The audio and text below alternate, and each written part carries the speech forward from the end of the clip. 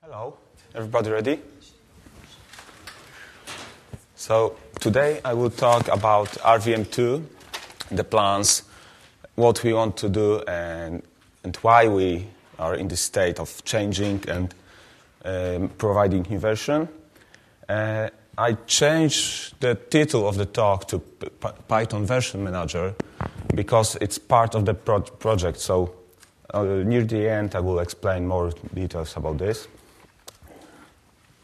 I'm Michal Papis. You can find me on Twitter, Papis at Gmail.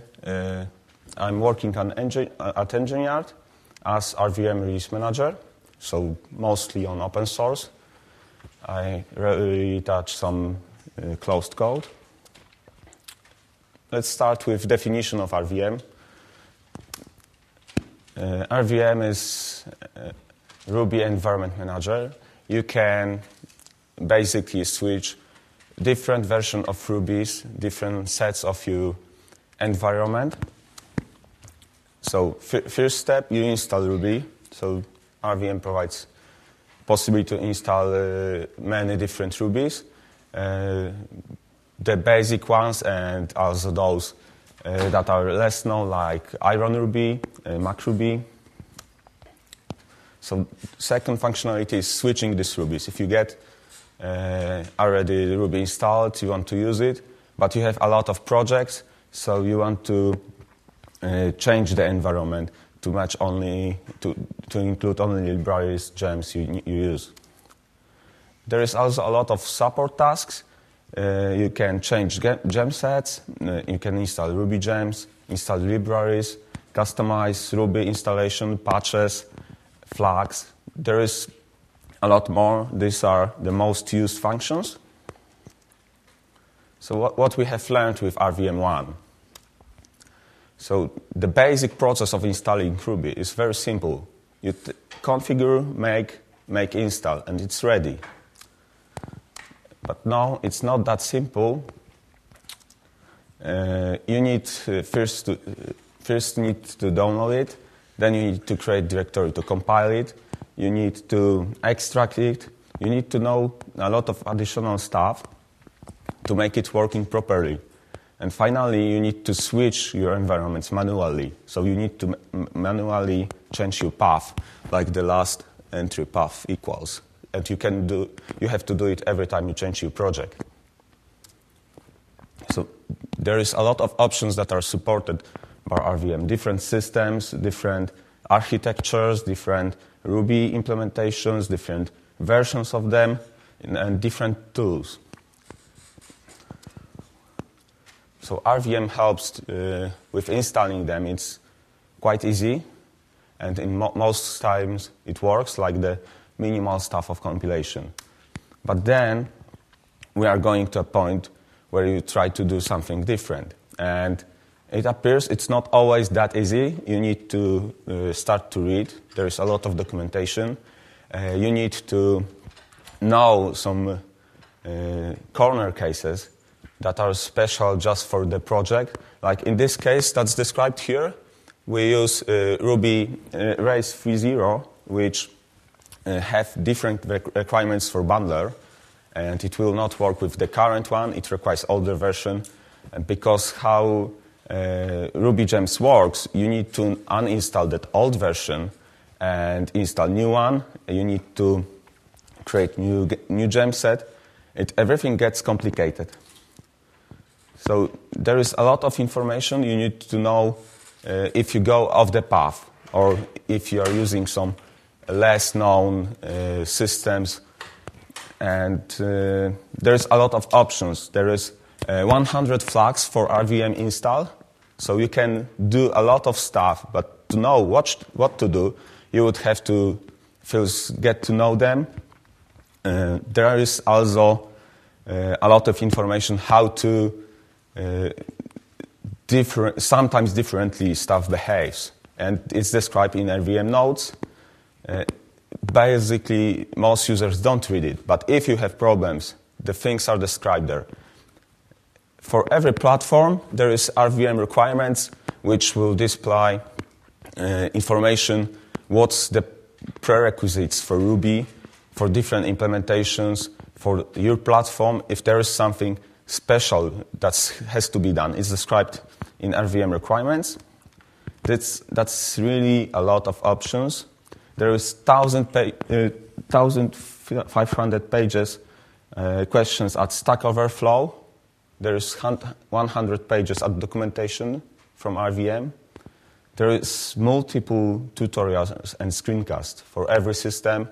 There are another event tutorials for Windows, how to use RVM on Windows. And it's really a lot of stuff that might require some information for users. And this ends often in the statement, RVM doesn't work. And I know it. So we try to fix it with providing proper behaviors, default behaviors, patches. We give flags, force proper flow, but there is a lot of information, and even a warning is displayed. Not always users read it, and not always it's something easy to understand. So there is a lot of information that user would have to process to go to some point that it's working. And even stopping execution doesn't work. Users skip that step because there is too much. Users avoid that getting known with that knowledge. We try to automate the things, but it's not always working. So that's example of the automation.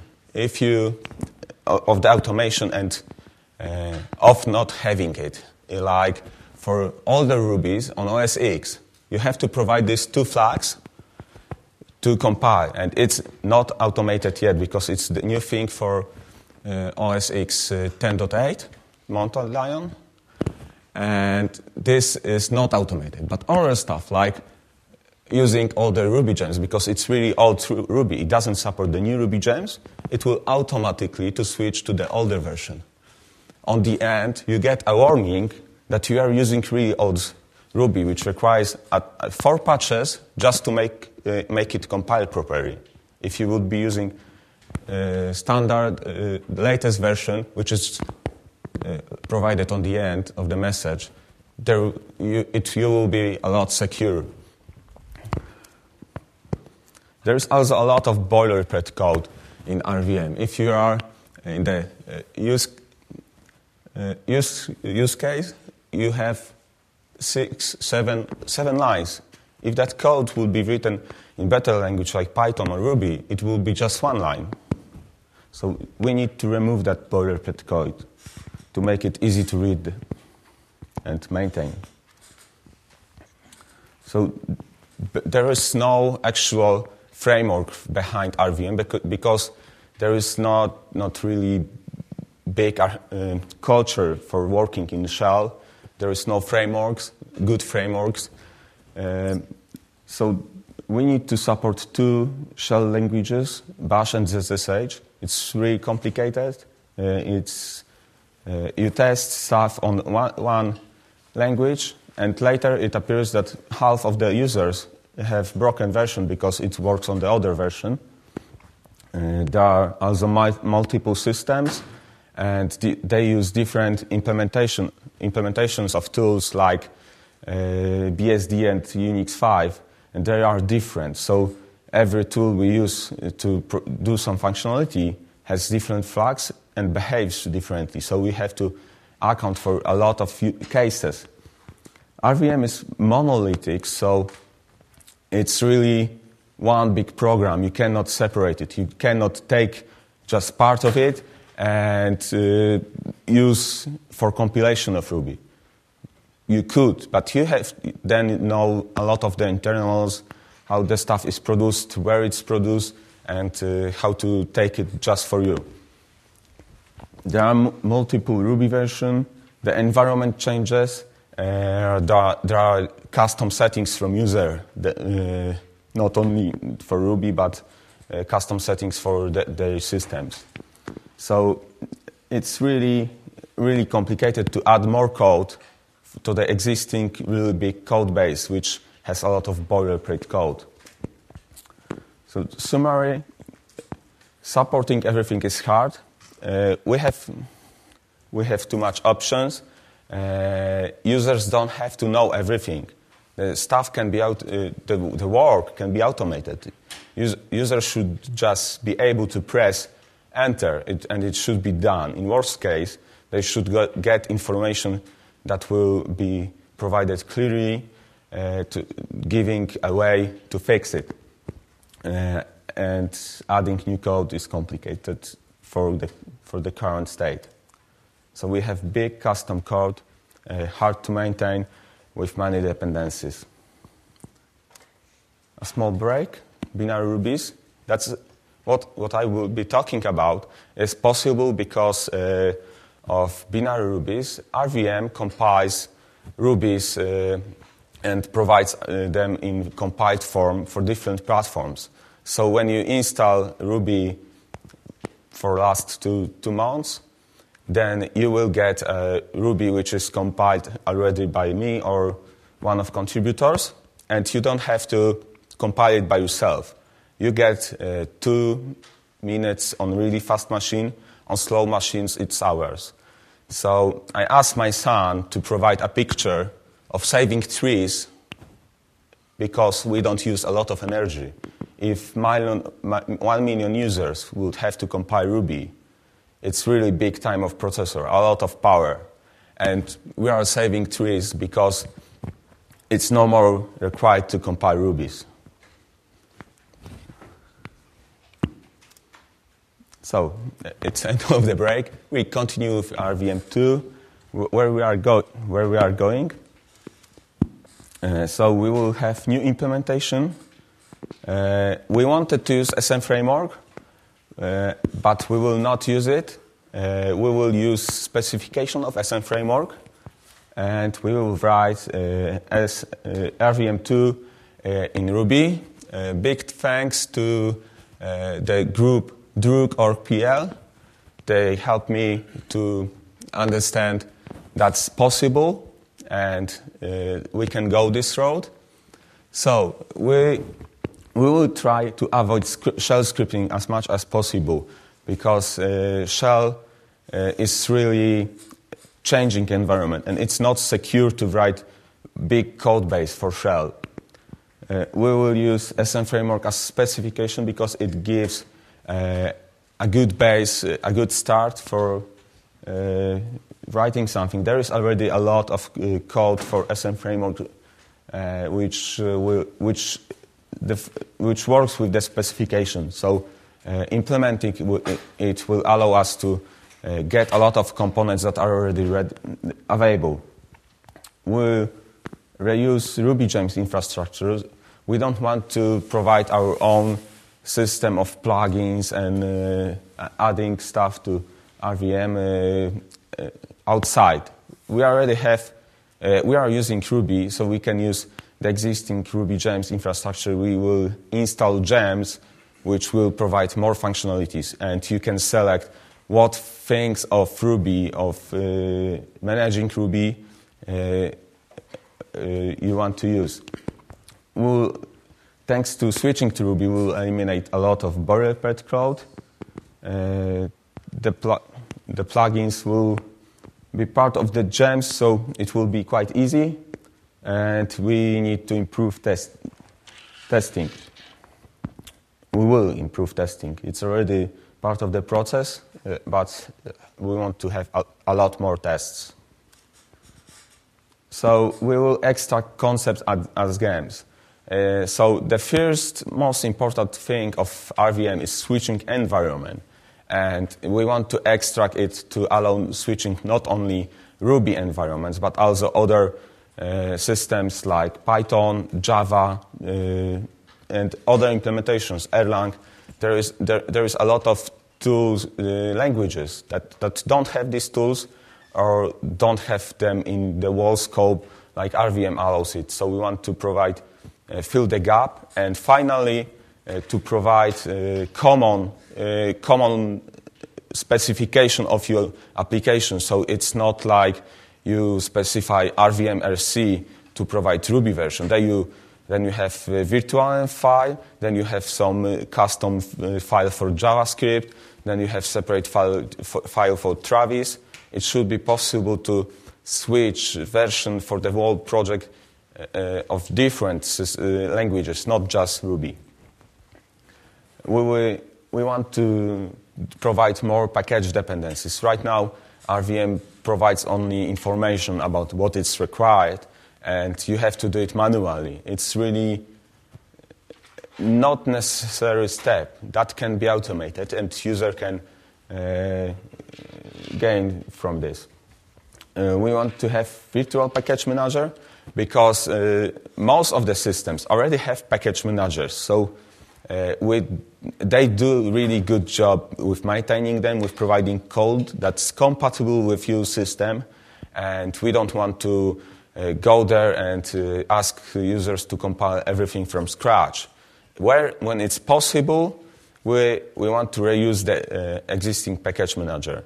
That's why the virtual package manager will detect if it's available any package manager and reuse it instead of compiling code. We want to have conventions for custom configuration because defining a lot of stuff for packages, there is multiple options for every package, and it should be possible to dynamically adjust to the requirements of users. So an easy way of customizing is needed. And finally, we want to support advanced hooks model, so users can not only use RVM and then do stuff manually, but they can write hooks to different actions like installing software, installing package, switching Ruby, switching Python. And when they do it, they have a hook and they can execute their custom code.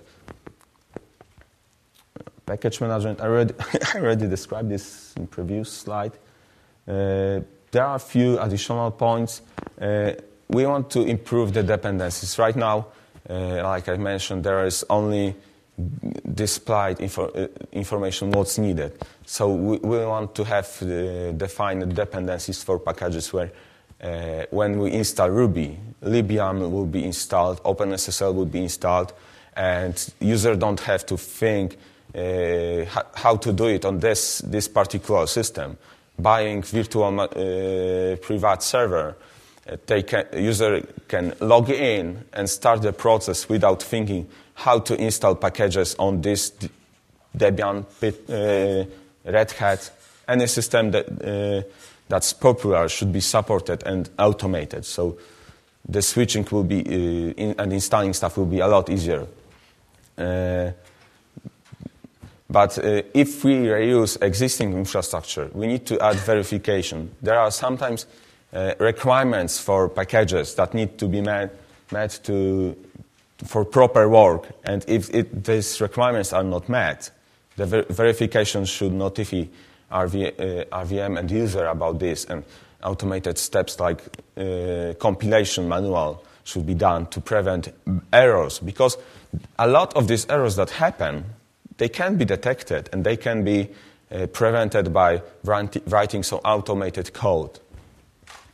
And finally, we want to extend the binary Ruby support, not only to Ruby. We want to compile packages if it's needed for some platform like OS X doesn't have a native package manager. So there are few package managers for OS X. You don't know which one will be available. So some packages can be provided in binary form. Users will not be forced to compile them by themselves. We want also to improve user experience, configuration tool. If you have 100 options, it's really hard to choose or search for them. It should be possible with a simple tool which will interpret code not only and the tool will not only interpret options for routing inside of program, but this can be used as specification to provide a tool for configuration. We need to do a lot more of automation, a lot better error detection. We need to improve documentation. If there will be so much options, then the documentation is very important. We started thinking about case studies to provide information for different target groups, because it's not like only developers are interested in RVM. There are also other groups like managers or there are different target groups for RVM. So we need to provide information specified for those groups, not just for developers. And finally, using this configuration tool in command line, maybe it would be possible to provide a tool to provide graphical management, like we have already a tool for OS X, Jewelry Box, which gives us an option to visually install Rubies and to see the whole process. So we will have improvements. We will increase scope to include other tools, Python, Java, Erlang, but we will also separate concerns, because the monolithic structure is really hard to maintain. If we separate concerns and have separate, we can improve code quality, and when we can improve testing. So status. We have some good news. We have really good base, RVM1, good base in the meaning of a lot of knowledge, a lot of information that is required to build that tool. It's tested, so we can reproduce in RVM2, reproduce the same commands, and we will know they will work the same, because we have black box testing, which doesn't depend on the code. We will be using Ruby, so it's quite good code base, good base to write something, and we know what's wrong and what to fix. There are also some bad news. We still work on the detailed plan. We have some plans, but it's not really detailed to make it progressing. So we can see our progress. We still work on it. We have limited resources. I work mostly alone on RVM. There are a few contributors, but because the current code base was so complicated and it was different language, it was a barrier for contribution. And switching to Ruby hopefully will help to get more contributions.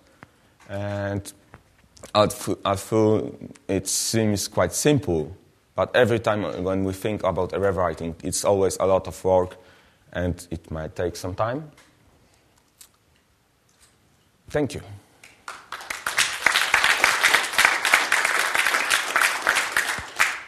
Any questions? Are you working with or getting any funding from the Travis guys? They're obviously very dependent on RVM, and they also support Python and Java and all the stuff. Do you know the Travis guys? I've heard of them. They're running around getting funding from everyone else. Oh, I haven't known. One of the reasons that Michael's doing what he's doing is somewhat of a funding of Travis itself. Sorry to answer the question for you. It's really good thing, because I work closely with Travis. They use RVM, and they are the biggest users of RVM right now. They run thousands of installations, and they run RVM daily, and RVM is tested on Travis. We are working together now with Travis on providing a new service that will build Rubies not only on one platform, like it's now on Ubuntu. So the tests are run only for Ubuntu. And we know that Ruby, the tests that are run for Ruby, are run on Ubuntu. We want to extend it to scope of more services and include it and mix it with providing binary Rubies. So we will not only run tests on more platforms, but we will also, in the effect, have binary Rubies for multiple platforms. this will be automated service, so it will be less work for me. I will not have to do it manually every time a new Ruby is produced. A small RSS reader can detect the situation a new Ruby is provided. Build it, run tests.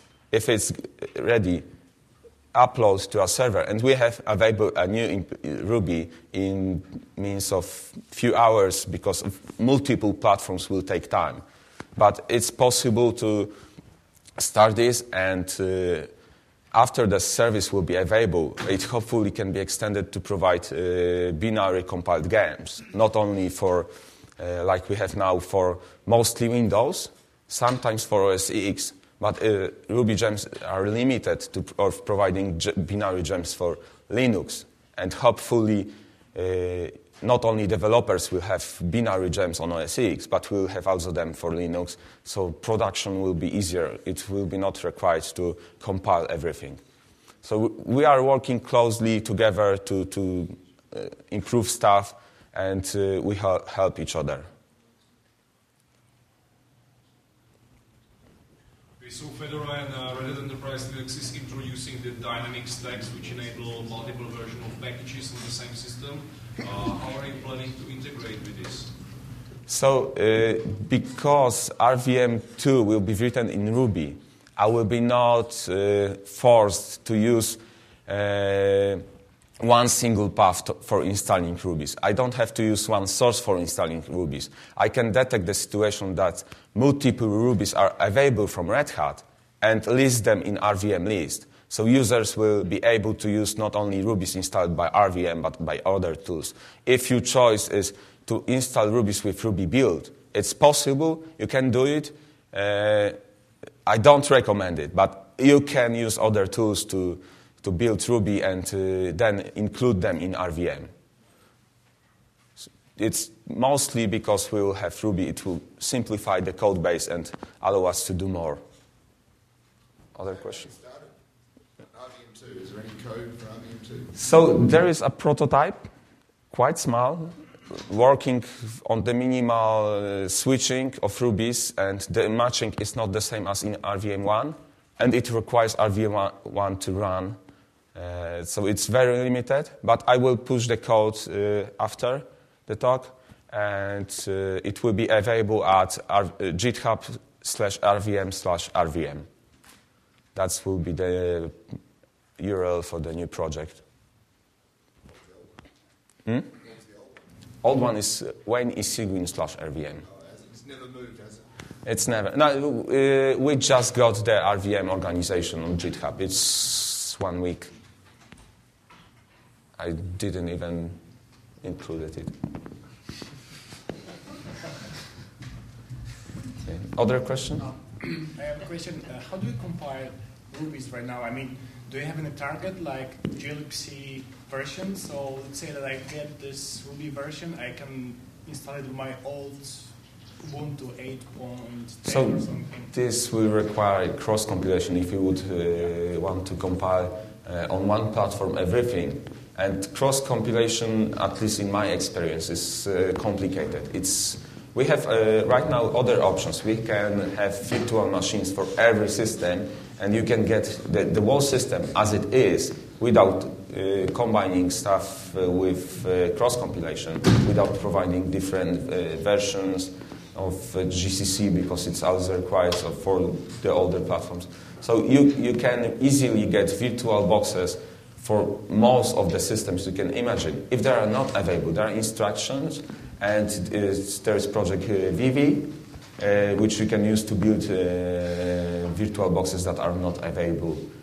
And we'll use, there is a project RVM Binary, which we started working with Travis, and then you just connect which virtual boxes you want to build and provide Rubies for.